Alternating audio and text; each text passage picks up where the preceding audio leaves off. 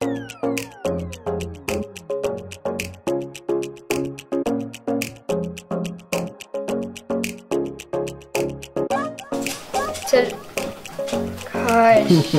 Let's see, what is soil? Soil is organic and inorganic matter. What is inorganic matter? Non-organic... Inorganic living materials. Inorganic matter is all non-living things. Okay, so organic matter is living things. Like worms are in soil, and what they do is they eat it, and then they poop it out. It's clean.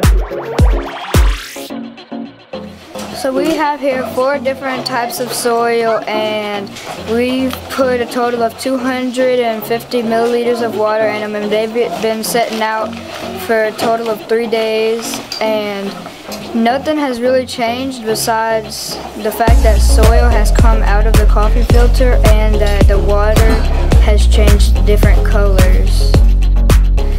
The best soil out of all of these is soil 3, which was the light and soft soil, because it held in the most water, and I guess it did that because there was more of it than the other one since it's so light.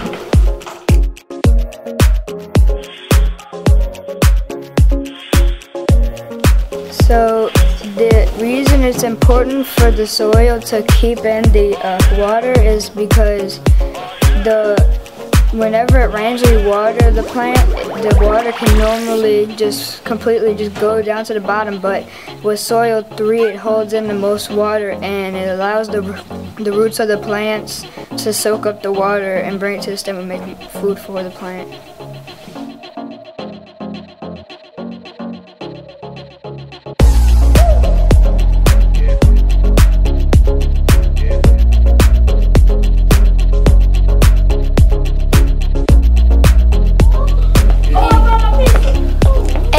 Organic matter is living,